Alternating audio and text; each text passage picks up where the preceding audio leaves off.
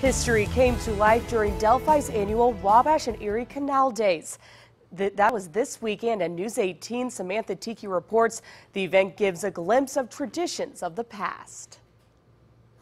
It gets kids and everyone outdoors, and they get to hear the music and keeps kids from playing games all day in the house. Delphi resident John Titus says the Wabash and Erie Canal Days Festival has become a family tradition.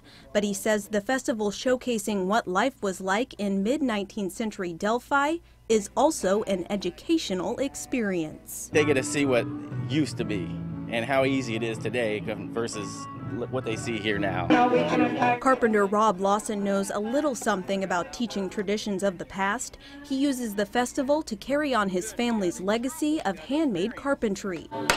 Everything was made by hand, and it gives them the experience of that age. Lawson uses his skills to teach others how to build things by hand, letting children hammer nails to create their very own birdhouse. He says it's experiences like this that help keep history alive. It'll get lost if they don't get the experience. They don't see what the past was.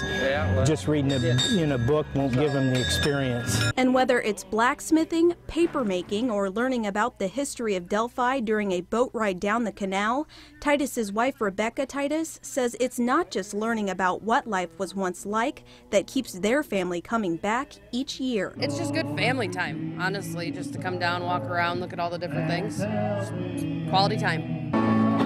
Reporting in Delphi, Samantha Tiki, News 18.